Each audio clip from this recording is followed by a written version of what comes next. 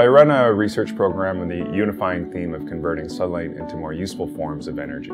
So half my program focuses on converting sunlight into electricity with photovoltaic cells or solar cells. And the other half of my program is focused on converting that electricity that's produced by those same solar cells into fuels such as hydrogen. And what gets me really excited about my work is the fact that I've surrounded myself with really engaged graduate students, really excited about what they're doing, trying to find the solutions to questions that other people have not even asked. And so we're able to all collectively build on that excitement and enthusiasm and get into work and really try to find that solution.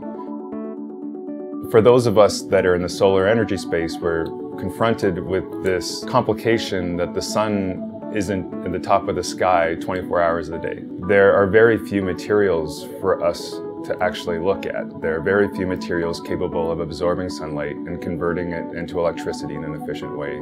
There are very few materials that are efficiently able to convert sunlight directly into fuels. We've been focusing on dye-sensitized solar cells. We effectively coat a substrate with titanium. The problem is that it's either white or translucent, and so it's not a very good solar harvesting material. And so what we do is we design dyes that are engineered to actually stick to that white paste. And these dyes have a really intense color, and they serve the purpose of absorbing sunlight. And then the idea here is that we could actually start to incorporate these into, say, windows on skyscrapers, for example. My real dream is to see these skyscrapers in downtown Vancouver and Calgary and the rest of Canada to be a dye-sensitized solar cell, because now we're starting to generate meaningful amounts of electricity when you're covering that much surface area.